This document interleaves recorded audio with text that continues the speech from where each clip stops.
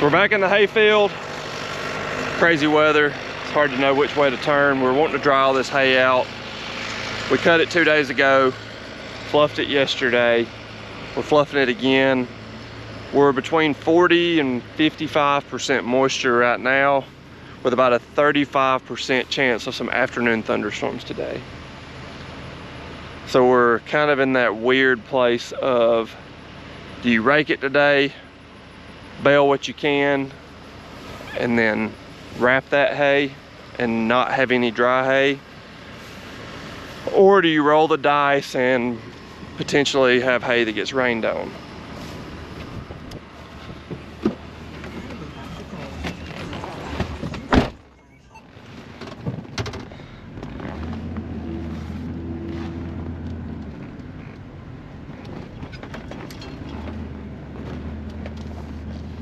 Even if we started raking and baling here shortly, I don't think we could get it all done today, but we might could. What we're gonna do? Need a decision now. If it were just me, I would start baling right now and wrap some. Because I know that even if the rain doesn't hit, it's not gonna hurt to put 50 or 70 more rolls up wrapped. But if it does, then you at least got that many of that didn't get rained on. But that's just my 2 cents. It's probably worth 1 cent. If that. It's fair enough. All right, well, y'all stay tuned and we'll figure out a game plan. We made the decision to hold off on baling anything. We could have baled it and wrapped it, but we don't really need more wrapped hay. We really need some dry hay.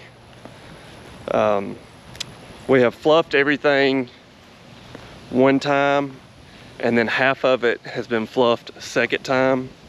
We were waiting to see what the storm was gonna do, but I'll show you what we think it's gonna do.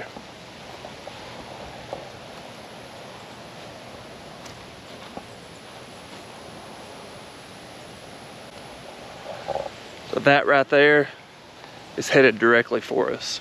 Yesterday, the forecast for today looked great. Today, not so much. So it looks like our hay is gonna get rained on. How much, we don't know yet, but it's not just rain, it's a storm. So we'll see, but looks like we'll probably be fluffing hay again. Maybe we can bale it tomorrow, depending on how much rain we get, but I guess that's just the way it goes sometimes.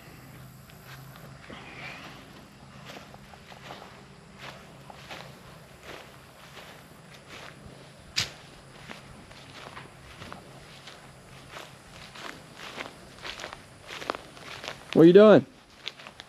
Killing time. Well, we're back in the hayfield. And believe it or not, it did not rain at all yesterday. So as the storm got closer and closer, the worst part of it went barely southwest. We were in a little bit of a green. We probably got a handful of raindrops, but that was it. So we really dodged a bullet on that one, and we've got a pretty day ahead. We're just now starting to do a little bit of raking. I'm gonna jump on the other side of the driveway and fluff what didn't get fluffed yesterday, so everything will have been fluffed twice. Eric's gonna start baling here shortly, and we're gonna try to get this knocked out. So y'all come along and let's go make some dry hay. Got anything? At one point yesterday, the hourly said in 2 hours we had a 97% chance of thunder showers. And I told the guy helping us, I said, basically the only chance we got is get off the tractor and pray. And it split like the Red Sea, man, missed us. But we're still sitting here at 19 to 25%. So I'm hoping the rake will expedite this process. Hope it's about to pay for itself. It's a little, we would like to be everything under 20% for something I'm gonna put in a barn. Ideally about 16, but you know, beggars can be choosers. Here it is. It's 12:28, so the dew hadn't been off of it long, so we should be rolling soon.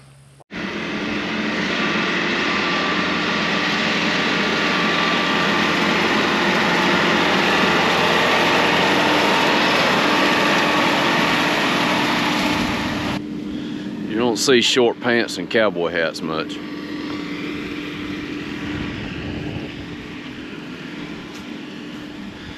Wasn't too pretty there.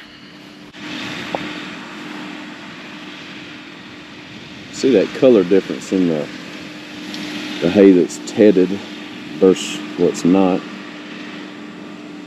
Turning that grass more moisture, that as the dew sits on it, it's well, the grass is wetter underneath where the sun hadn't hit it, so it's flipping it up so it can dry.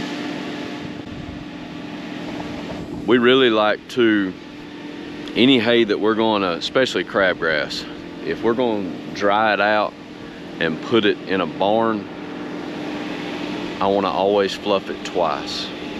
At least if something happens, I feel like I did what I was supposed to do. And then we still check moisture. I'm sitting here, I'm gonna wait another 30 minutes because it's borderline. I really want everything under 20. And yeah, once I start, it's all gonna dry more. That's good, but if I start with it borderline, it only takes one bale to burn them all down. So that's what we're doing. In the meantime, I'm watching a cowboy with grasshopper legs fluff hay.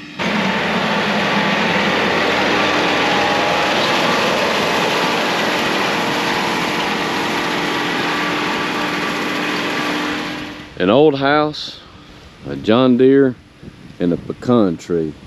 That's living. L-I-V-N, living.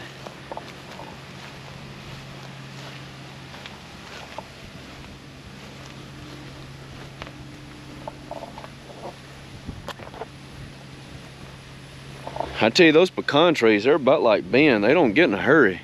My God, I planted some years ago.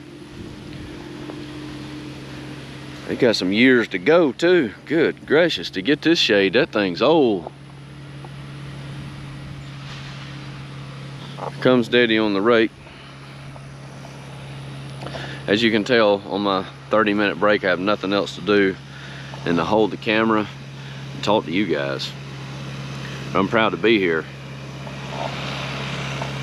Thankful for another beautiful day.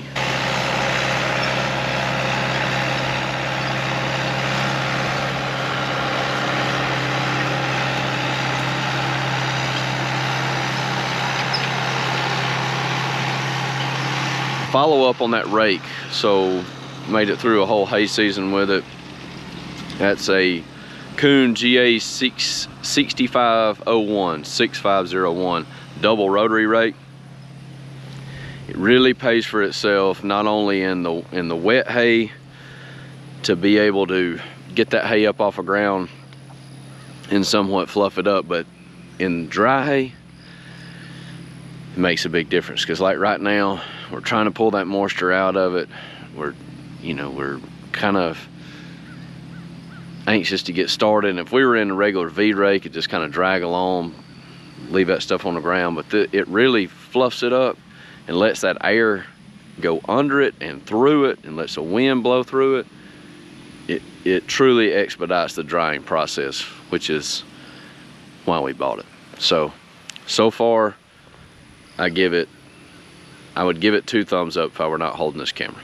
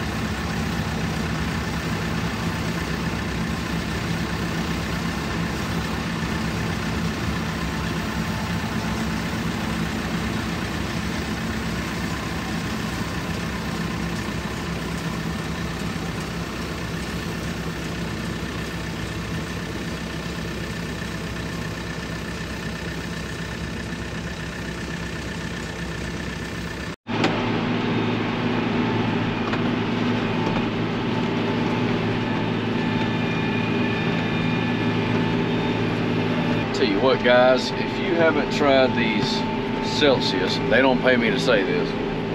Wish they did, but man, those things are good. Sorry, it's a little bumpy. Celsius in a Carhartt koozie, Baling, driving with my knee. Basically 10 calories, but most importantly 200 grams of caffeine. So 2 cups of coffee. The only one that's gonna pay for that is this John Deere, because we just sped up. No, those are good, man. I enjoy the Celsius. Thanks for the product. They didn't send it to me, thanks for making it.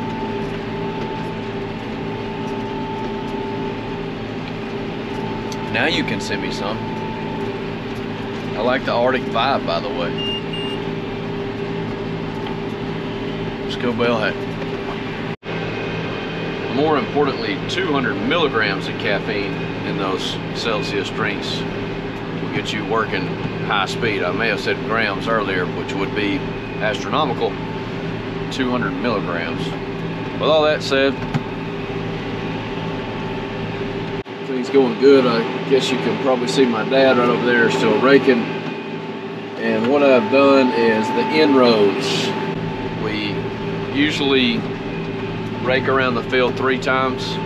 That gives the rake tractor enough room to turn around. And then I bale those ends. And that clears it up for him so he doesn't have to pick up high if he doesn't want to go over those existing windrows. So it just makes it quicker for him, easier for the rake man. And those of you who have baled hay before know that a rake man can make or break your day. They can make it bad or good. And every person that rakes hay should have to bale hay so that they know what they're doing. It works hand in hand. If it's hard for you to make a move or a turn in a rake, it's harder with a baler. So that's important. The people that drive the best, do the best on rakes are the ones that bale hay. All right, we are at 15 bales. It's the 3rd time we've cut this field this year. I think if it rains, continues to rain, we will get a 4th cutting. So this field has been good to us this year. We put chicken litter on it. We have sprayed it for weeds. We have sprayed it for worms. We have sprayed it for Johnson grass. There's some good crabgrass that's out here now. So thankful that the worms didn't get us yet. They're getting a lot of fields around here. When that weather broke and the worms were here, everybody that had a tractor and a cutter in this county was cutting hay.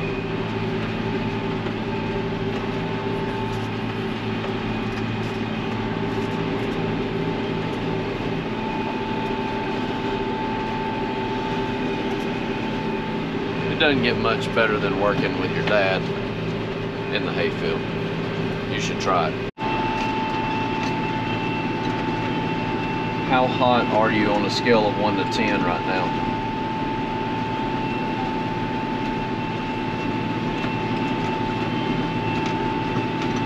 Let's see what Benjamin says.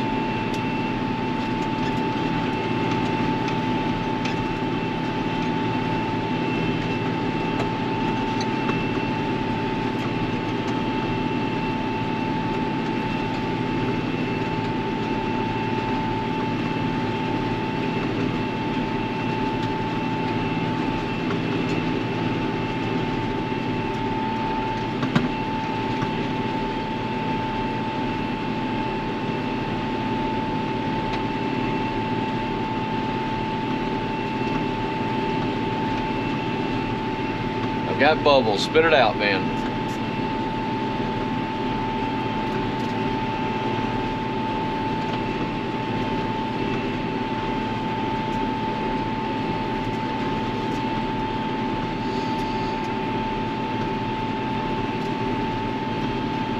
won't read his response. I'll just say he's pretty hot. It's warm out there. I just got done fluffing. It's about 2:20. Eric's been bailing for a little bit. His dad's still rocking along, raking.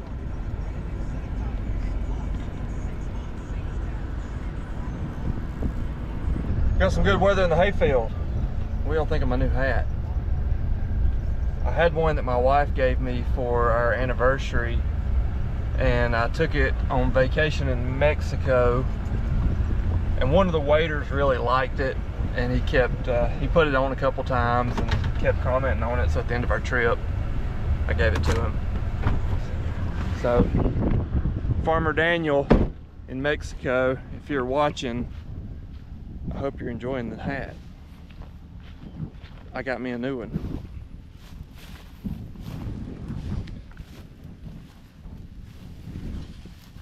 I'm taking a quick water break, and I'm gonna go out and just double check some moisture in these windrows. See what we're working with.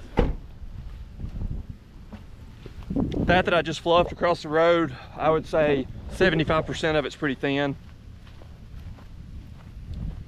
So not expecting a lot of return on that side. But it's at least all fluff. We got a little bit of a breeze. You can see the trees blowing a little bit, so that's helping dry it on out. Got our handy dandy John Deere moisture tester. So let's go see what we've got.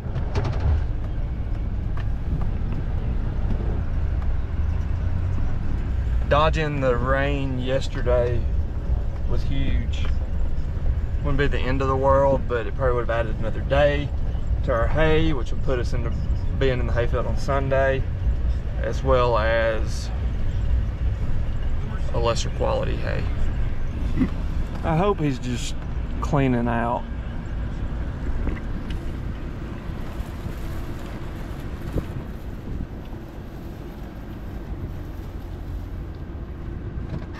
Just cleaning out? Yeah. Need the blower?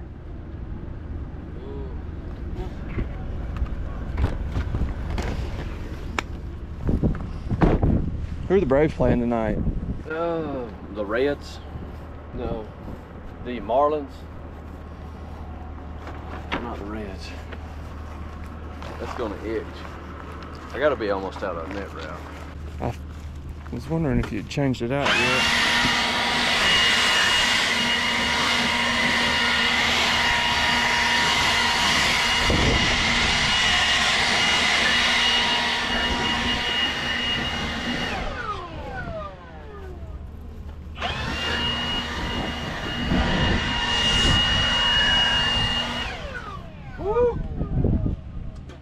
Definitely want to be upwind of that. Yeah.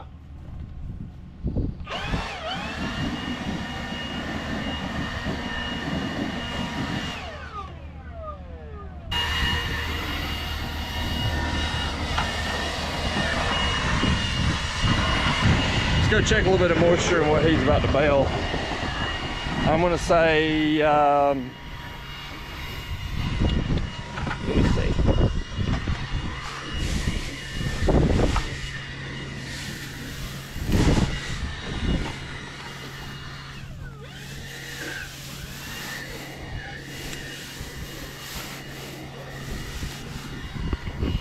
Yeah, I'm thinking 16, 17%.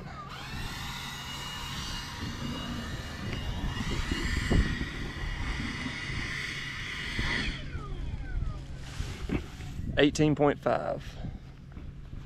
Way off. 18.5, that's right where we want to be. We don't really want it any higher than that. But 18.5 is a good spot.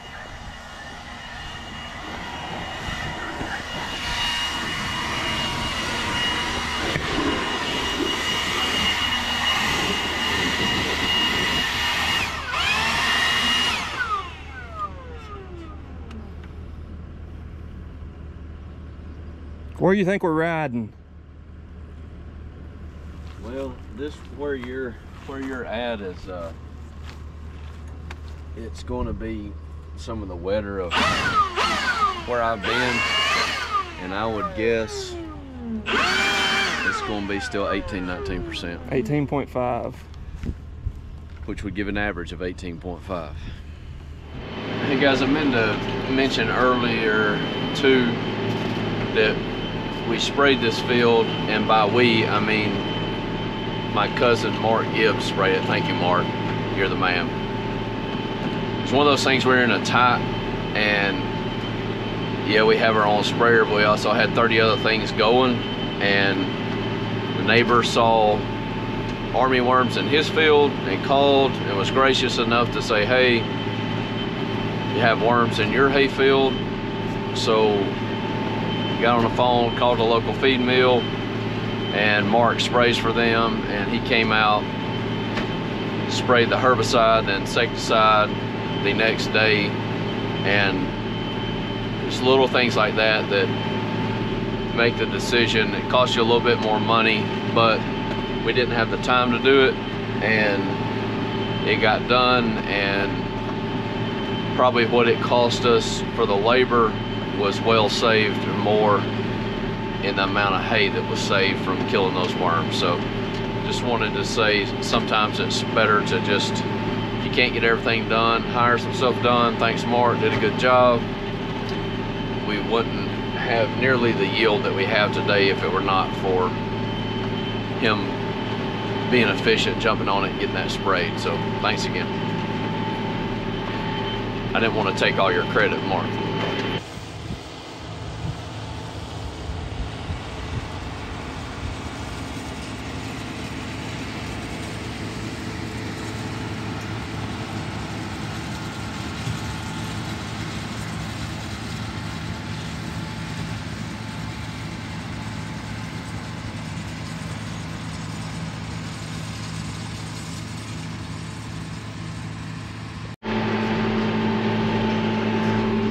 And a passenger.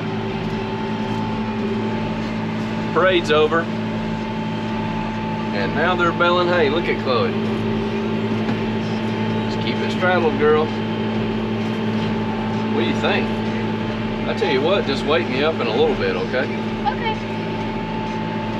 Here's me.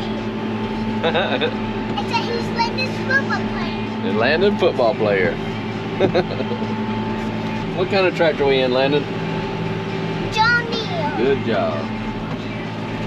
And Chloe's driving, and Daddy's just sitting there just sleeping. Daddy's sitting there sleeping. Dad, We're gonna bail a little bit and let these kids learn how to bale hay. Better than sitting at the home on the iPad, isn't it? All right, here we go. Chloe's first bale coming right up. Clever, right there, Chloe and Landon.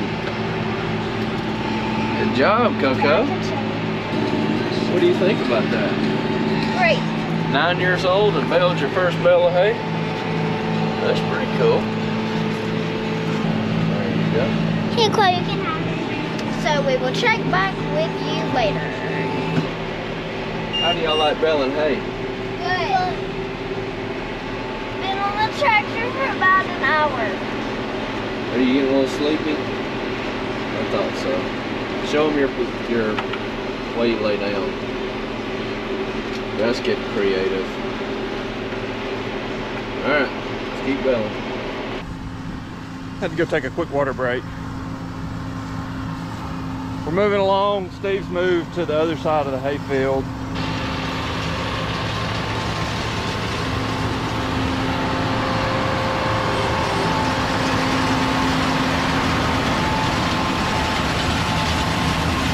Eric's got a full cab. I have to check in and see how many bales we're up to. I'm gonna say 60 bales.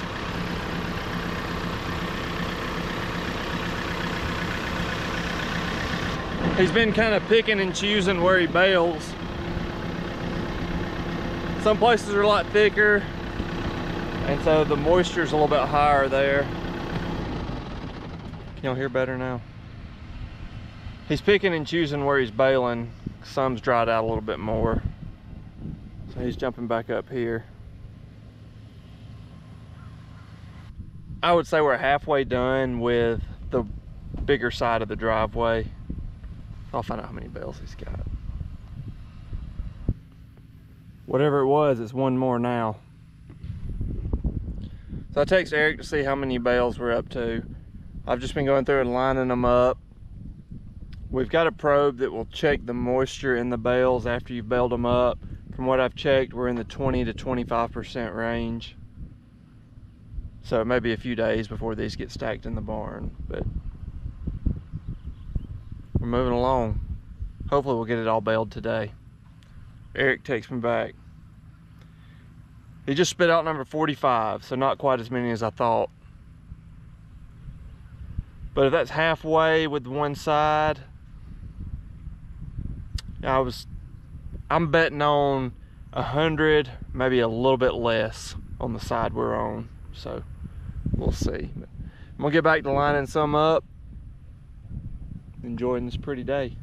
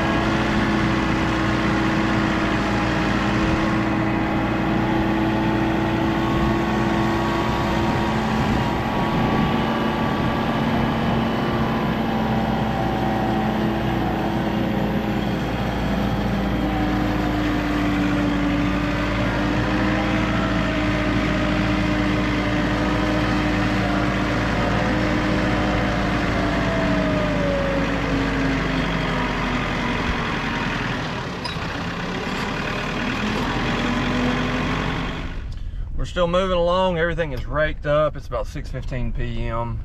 Still got great weather in sight. Gotten several bales lined up. I think we're right around 80 bales or so. It's probably gonna be a little less than what we thought, but taking a break from lining everything up, bringing Eric a little boost. Anything else? Don't rain though. I've already talked about Celsius. These people are gonna think I need these, and I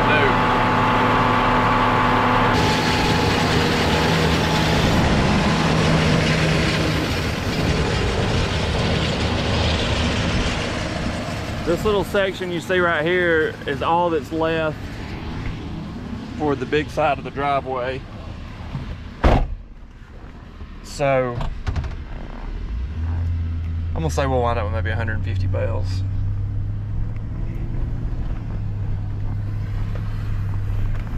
Bales are a little bit greener than what we wanted. We're trying not to bale hay on armadillo hole. We were trying not to bale hay on Sunday.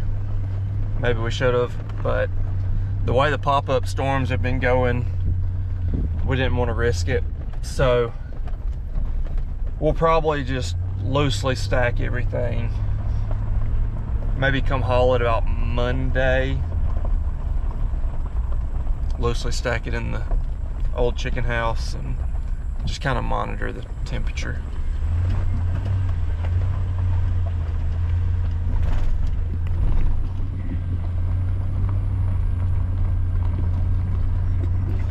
I'm gonna head back home and go check on the chickens. We're getting close to selling chickens again.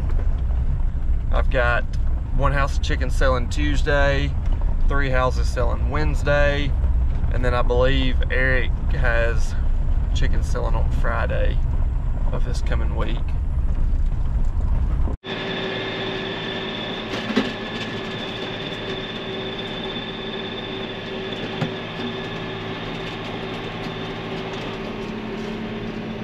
Long day.